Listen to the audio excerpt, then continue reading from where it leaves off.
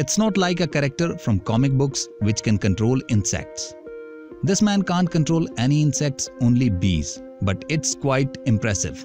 This university professor devoted his entire life to the study of these amazing creatures. With the help of science, he even learned to control these insects. Using a secret trick, he forces the bees to fly to him from all around.